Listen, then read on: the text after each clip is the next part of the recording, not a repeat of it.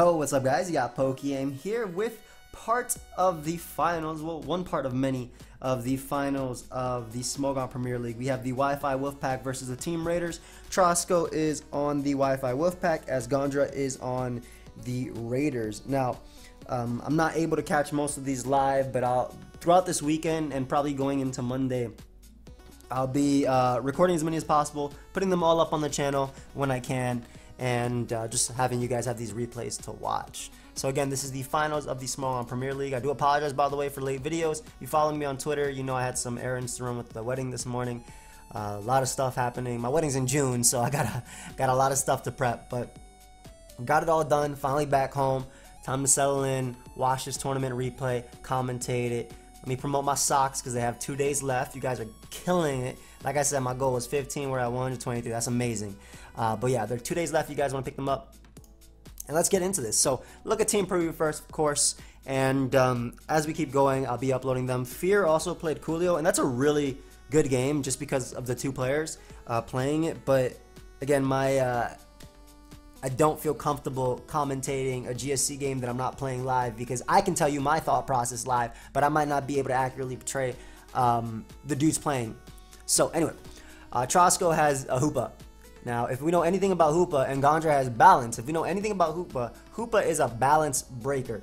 I think the only thing that could have been better versus Gondra's team than Hoopa would have been Kieran Black, just because he can't kill that Pokemon at all with his squad, whereas Hoopa, he actually has two U-turners that can pick it off. So Hoopa's a giant problem. They both brought Gastrodon, funnily enough, and they both brought the same Gastrodon too. Same form. What is that? East? Yep. No, West Coast? I'm sorry, Chris. I'm from the East Coast, so that's alright. Scizor is interesting, especially because it can U-turn in, and pretty much Scizor baits in, or not even baits in, but Gondra pretty much has to switch into something like Tornadus, Landorus, or even Heatran, and he basically has switches to take advantage of that. If it's Heatran, Lando, Gastro, his own Heatran, and obviously Hoopa, depending on the set. And likewise, like if it's Tornadus, he can always go Gastrodon, which hard walls it unless it's running Taunt. Heatran, which takes it on unless it's like really offensive and Heatran's low, and obviously Tapu Koko. But speaking of Tapu Koko, I think Tapu Koko is actually the most useless Pokemon in this game.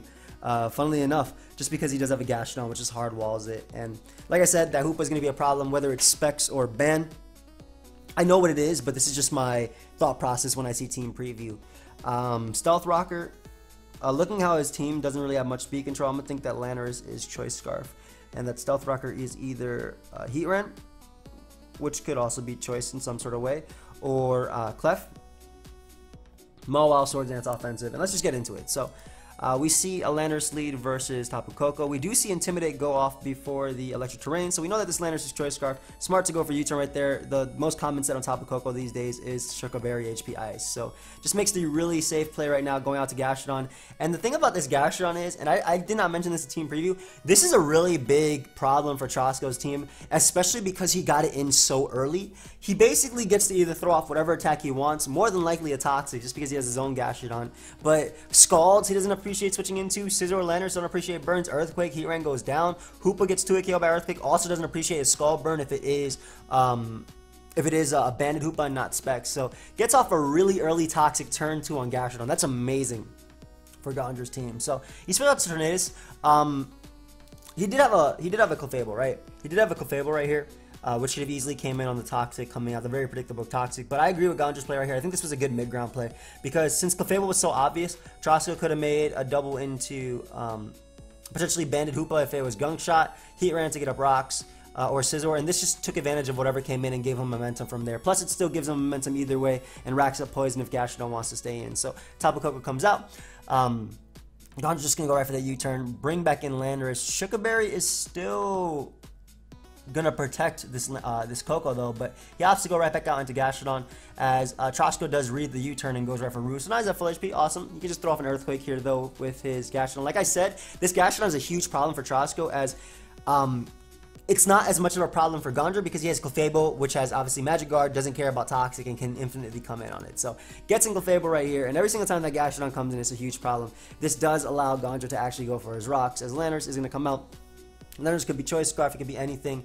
Obstacle to Tornadus, as we do see the Defog. So Tornadus was an interesting play there because Landers came right in on Clefable. So what I would have thought about that is, obviously, I mean, he could obviously like get rid of the hazards with defog, but I would have thought about potentially Supersonic Sky Strike coming out. But it could also be Scarf Landers, especially because his defog doesn't have to necessarily be defensive. But we do see a Tornadus come in, and we're just going to see again him just keeping up offensive momentum, getting the U-turn regardless if he stayed or not, and getting in Gastrodon, and once again just being that huge problem. Every single time Gastrodon comes in, it forces a recover from his own Gastrodon. Doubles down to Landers, which covered a potential Hoopa switching right there as well, as he can get off a U-turn, get back in Clefable, and pretty much rack up that poison and allow him to get up rocks again if he wants. So his Heat Rain is going to come out from Trosko's side. So we do see rocks, Heat Rain does come out. We see the Gastrodon come back in. If this is not Toxic Tran or Bloom Doom, Gastrodon is a full-on counter. And we do see him go for rocks. So again, this Gastrodon is even more of a threat now because since he did get up rocks himself, he's less pressured or less likely to want to defog.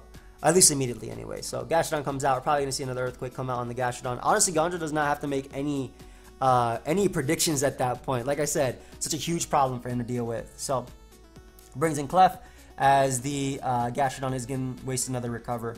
So that's really important as well. We're going to wear that down. And we are going to see the Clefable throw off a Wish. So it's Magic Art Clefable Wish, which is amazing too, because it means even if this Scizor has knockoff, this Heat Rain, if it's not a Z move, obviously, it could be Z move. This Heat Rain just gets to repeatedly come in, and we do see a U-turn. So everything we know about U-turn Scizor, U-turn Scizor doesn't typically run superpower. So that we can just assume that the Scizor can't touch this Heat Rain right now. Bullet Punch, U-turn, Roost, Swords Dance is a set we're thinking. Could also be Hidden Power Ice because that is his Zygarde switching. Hidden Power Fire also makes sense because it is a Kartana switching, but Hidden Power Ice for the most part 2 KOs a Kartana anyway. So Hoopa comes out. This giant threat Hoopa. It's time to see if it's Specs or Bandit, and right now we find out that that man is Choice Band Hoopa. So that Pokemon, whenever it gets a free switching, it gets a KO. Now Trosko is going to double out into, or switch out into his Heat Rain right now, more than likely expecting him to want to go for the Sucker Punch, as that would be able to knock out Hoopa at -1, otherwise Mawa doesn't have speed. Gondra actually makes a more aggressive play and goes for the Fire Fang here, opting to predict the Scizor to want to come out, since Mawa is in range of Bullet Punch and would also be able to avoid the Sucker Punch by going out to that. But we do see the Fire Fang. Heat Rain is unfortunately going to miss the Magma Storm on the Gastrodon. I honestly don't think any HP on this Gastrodon matters, but it does suck that he misses because it still would have forced Gastrodon to recover, if anything. And maybe if he had like Subtoxic, could have risked it right there. But throws off another Earthquake as Gastrodon does come out, and again just gives him the momentum. It allows him to go right back out into Clefable. He can eat the Scalds and just wear down this Gastrodon with poison. Like right now Gastrodon cannot come in on 2 Earthquakes. It's forced to go for recover if it wants to, and Gondra just making the play either to expect Heat Rain to want to come out, maybe to go for knockoff, or even Scizor might bluff the Heat Wave. But Scizor does come right out on the U-turn, as this does allow him the Heat Rain. And now Heat Rain, if it's a more offensive variant, could go for Earth Power here or anything like that, but opts to go for Magma Storm. Really smart again because Gastrodon is not that healthy, and Magma Storm plus Poison, plus depending on his Z move, that might actually knock out Gastrodon, or if he has Taunt too. Like for example, if Gastrodon comes in, it's really low. Trosko is more than likely to go for Taunt, go for Recover there. So Heat Rain could always go for Taunt, play the mind games, and basically make it so when Gastrodon comes in again and gets KO. But hits the Magma Storm on the Landorus. Landorus is running the Hidden Power Ice. We already did see Defog on Landorus. We know that this is more than likely Scarf. Now, just for his speed control. If we saw Defog and we see Hidden Power Ice here, we know U-turn and Earthquake are always on the set, right? U-turn and Earthquake are always on Scarf Landorus, and Hidden Power Ice is a lot more common than Explosion or Stone Edge or even Knockoff these days for opposing Landorus and obviously Zygarde. So opts to go out to Tornadus right there, which can pivot in on the set, and this allows Tornadus to either double out or go for U-turn. And just smart play, decides to double back out into Clefable, get back his Regenerator and whatnot. So Gastrodon's going to come out yet again on this Heat Rain, as again he does unfortunately miss a Magma Storm. Wouldn't have done too much, but like again it would still force potentially a recover, and this allows Gastrodon to go for the Earthquake and even throw off a Scald here if he wants to. So Trosko, taking advantage of that, decides to U-turn out into his own Gastrodon, this giving him the optimal turn to recover, because obviously Storm Drain makes him immune to that Scald, and also stopping his own Gastrodon from recovering. It makes a really good play right there. Predicts Clefable to want to come out because it's his best play, and this gives him a free roost with Scizor, but at the same time it also potentially gives Clefable a Wish or even just Hard Heat Rain. Hard Heat Rain is also a more aggressive play, especially with the HP that the Gastrodon is at. We only see it at 70%. So Again, if it is Z Tectonic Rage, which I think it might be, just based on his team, if it is Z Tectonic Rage to deal with Toxapex, which is a little bit of an issue, obviously, and you have Defog on potentially Tornadus to deal with that. Magma Storm into Poison with Stealth Rock does put Gastrodon in range of that Z move, so but Gondra ends up making a more aggressive play and going for Earth Power right here, predicting the Heat Random one to come out. So that's not what ended up happening. Obviously, Landers came out right there. This does give him Tapu Koko. He does opt to double right there out into his Tornadus. So Trosko trying to get a little bit more momentum right here. But at the end of the day, all it's really giving is Gondra recovery, but makes another great double out into the Hoopa. Now, this Hoopa could easily go for Choice Band Gunk Shot, and that's going to blow Clefable away. So Gondra's going to take the defensive approach and go Landorus really fast, by the way, as Trosko reads that exceptionally well and goes right for the Ice Punch. That was a beautiful play on his part right there. I think he acknowledged the fact that matchup-wise, he's in the back. He's easily in the back, especially from turn 2, the fact that his own Gastrodon was poisoned. So that was a really good play, and I think that's one of the opportunities, or one of the times where making an aggressive play is necessary because you're really in the back at team preview. So nice, just goes Heat Rend on the U-turn, as this allows him to bring out Gastrodon one more time. Gastrodon can just go for Earthquake if it wants to, or even Scald. Recover is fine as well. Opts to just go for the recover right there, as Scizor is going to come out, and opt to go for SD. Kind of a last-ditch stand, really, because Scald has the potential to burn. He does go Heat Rend right there, though, because he doesn't want to take the +2 U-turn. Even though he could recover on top of Koko, it's still smart to go here, and this does force the Landorus sack right there, as he does go for Magma Storm. So Hoopa comes right back out, and once again, actually no, that's not this turn, opts to go for the Hyperspace Fury. Still smart. I mean, it would pretty much pick up a KO right there on Heat Rend. Tornadus and Gastrodon would get blown away too because this is Spit F Gastrodon. So this does allow Tornadus to come out, and Hoopa will obviously fall down to a U-turn. So allows him to U-turn out into his Gastrodon. And Gastrodon, even though Gondra's down 2 Pokemon, he is far from out, especially because Gastrodon can freely go for the Earthquake right here, break that Shucka Berry on the Tapu Koko, and pretty much mean that next time Earthquake is going to knock him out. Opts to go for Scald here, though, just in case Trosko wants to go out into Scizor, just to try and burn it. Ends up going for it, though, on Gastrodon coming in. And, again, it does allow Tornadus. Tornadus doesn't really care about the Skulls that Gastrodon could go for, and could even pack Knockoff if it wants to. And, again, just reading the switch and just making his best play, because it doesn't matter if Gastrodon stays in. If it does, you go Clefable, you wish up. Allows him to get in Heat Rend right now. And Gondra doubles right back out into Tornadus, as the own Heat Rend is going to come out. So, again, he's just making the best possible play, not wanting to go for Magma Storms because he does have limited Magma Storms. So, Scizor could actually become a problem if, well, there's 2 ways that Scizor could become a problem. If he misses enough Magma Storms or runs out of Magma Storms, or if Scald does not burn, SD Scizor actually has a chance of beating Gondra's team. So, not wanting to waste them right there, he basically goes back out into Heat Rend right now, and he actually goes for the Earth Power of his own, expecting something like Heat Rend to want to come in, and that was a beautiful play. His own Heat Rend's gone. That means when Magma Storm comes out, it is going to claim a KO. Now that is a huge miss. That is an absolutely huge miss. Great play on Trosko's part, going for Zen Headbutt. He kind of, again, had to. I don't know if it actually did 39% to Heat Rend, but even if it didn't, that was still his best play right there, I feel, too, because if you catch the Clefable upon switching, you basically get to go for Hyperspace Fury, and you force a KO, and at that point, Gondra needs all 4 of these Pokemon. He needs Heat Rend to wall Scizor, he needs Clefable to wall Gastrodon, though Tornadus can do it, so he doesn't need it as much. Gastrodon is the glue that's holding everything together. Walls Koko, walls Scizor to an extent, or pressures it with Scald. So that miss was really, really, really huge, and that hurt just a lot because that would have been able to do a KO. So he switches out into his Tapu Koko right there. Just as Gondra throws off a Moonblast because Hoopa is in range, and he's able to go right back out into Gastrodon. And just again, just throw off an Earthquake. Like, it really doesn't matter at that point. That miss really did suck. There's no sugarcoating that. That miss sucked.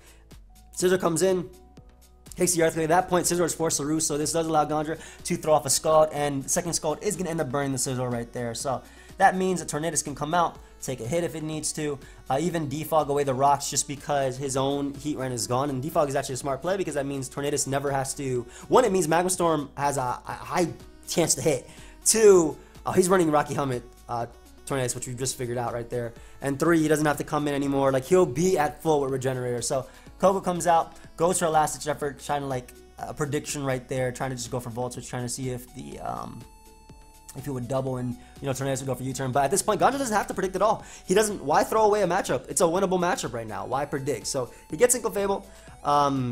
As Clefable is just going to go for a Wish. This will allow Heatran to potentially come out too. And without Electric Terrain, Tapu Koko does not threaten Clef at all. So he can Wish up, get up his rocks, which will be pressuring Hoopa, which will be pressuring Scizor and whatnot, as Scizor is going to come out.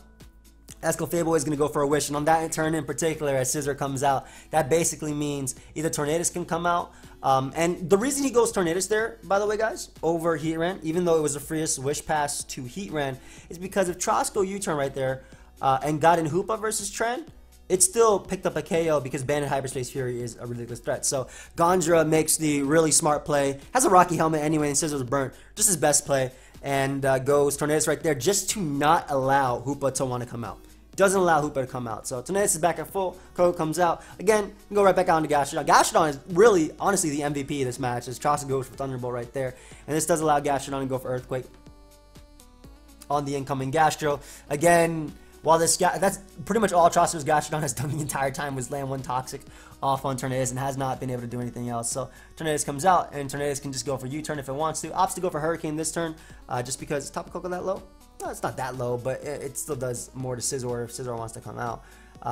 Gets the confusion, but at that point, like, I understand where Trosko's coming from right here, just because, again, that Zen Headbutt miss was huge. But at that point, I don't think it matters as much, because I don't think Gastrodon could do it at all. Yeah, Gastrodon really would not be able to do it. At this point, I think Trosko is fighting a losing battle. So right back out, doubles out to Tornadus as the Hoopa comes out. Again, he's just making the best play possible.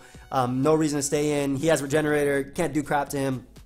Gets to bring it back in and goes for U-turn one more time as Koko comes out, and this does give the Gastrodon another Earthquake. And at that point, even if Koko switches, like, Gastrodon is potentially 2 KO'd and outsped. Scizor comes out. He can go route to Heatran right here because Scizor is going to go for the Roost. And Gondra actually just decides to go for, I think it was a Magma Storm or Earth Power right here. Goes for Earth Power, which actually does not do crap.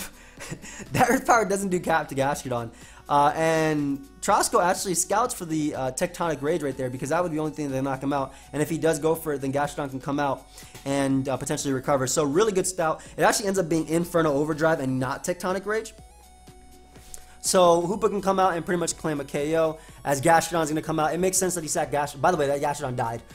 That boy got blown away. It makes sense that he sat Gastrodon at that point. Gastrodon was literally there to burn Scizor, wall his own Gastrodon, and basically beat Koko and Heatran. And with both of them gone, Gastrodon is the most expendable member. He can easily go right back out into Tornadus and just go for U-turn, and U-turn covers every switch. Actually goes for knockoff, which is smart too, because it would still knock out Gastrodon as well as Hoopa, and does enough to Scizor. And as he does miss a Hurricane right here, I don't think that matters too much, because at that point, even if Gondra is down to 2 Pokemon, as long as he has Heatran plus Tornadus alive, I think he still wins. So throws off a Hurricane right here, just so much to Scizor, and at the same time, it's also wasting his Roost. Now at this point, Trosko ends up going for Bullet Punch on the expected U-turn, as opposed to going for U-turn on his own, as Heatran is going to come out. But like I said, at this point, man, Scizor is so low. Trosko's just going off the Magma Storm misses, but Gondra doesn't even have to go for them because it's not Spidef Scizor. Nobody runs Spidef Scizor in this day and age. They run Fizdef because of all the giant physical threats, man. So basically, all he has to do is keep clicking this Earth Power. Earth Power will 2-hit KO everything. It will also be able to knock out the Hoopa. Trosko does read the Magma Storm right there, trying to waste another PP. Hoopa can come out, and at that point, all you got to do is sack Clefable because it doesn't do anything. We do see the Zen Headbutt come out, and it does do 55%. So it really did suck that he missed it earlier, as Trosko is going to go out into his Scizor right there as opposed to going for the double Zen Headbutt. I think he went Scizor because if he knocked out Clef, Tornadus just came in, went for U-turn, knocked out Hoopa, and just allowed him to get in the Heatran. And if we actually go back to the last turn, if we actually go back to Scizor's HP, plus U-turn plus burn, Earth Power doing 31, I mean, either way, he still had to dodge a Magma Storm, right? So this just allows the Clefable to go for a Wish, can go right back out into Heatran no matter what right now. It doesn't matter if he U-turns out to Hoopa, because Hoopa literally has one switch in left. Heatran going back up to 99. Scizor has Bullet Punch and U-turn to hit him, so it's not a threat, and he does end up landing the Magma Storm. He really had to hope that Magma Storm just repeatedly missed, as he was able to get +6, and even then, I don't think he could beat Heron 1v1, just because Clefable could wish past Heron. Heron only had to spam Earth Powers. Once it got a Spadef drop, it got 2-hit KO'd. Tornadus always had the Rocky Helmet as well, and you can only get up to a certain amount when burnt. Like, you don't end up going back up to +6 if you go for +6 when you're burnt. There's a cap limit. So yeah. Anyway, Gondra ended up winning. I think he had the matchup. I think he played it. He played it as well as he needed to, and I think Trosko definitely didn't catch a lucky break, man. Like, hitting that Zen head, but he made some really aggressive plays with Hoopa, which is really nice because it would allow him to break through Gondra's team. So that was really nice. And I understand his frustration as well because it's the finals of a tournament, so you got to feel for the boy. But yeah, anyway, I hope you guys did enjoy this commentary. Hope I didn't butcher it too much. It was definitely an enjoyable match to watch. The replay of anyway, and yeah, of course, feel free to leave a like and subscribe. Give me your thoughts on the game, and I'll check you guys later. Also, for people that keep asking, I said I'm gonna use my my Miltank Gladios intro because it's a little bit more serious on tournament games, road top 10, things like that, and then my fun Whitney intro on lives and just fun stuff like that. So just to explain for the people that didn't know, this is me officially making that statement. So also, if you guys want to pick up Drop Draco Socks, like I said, 2 days left. Link is down below. Catch y'all later. Goodbye, friends.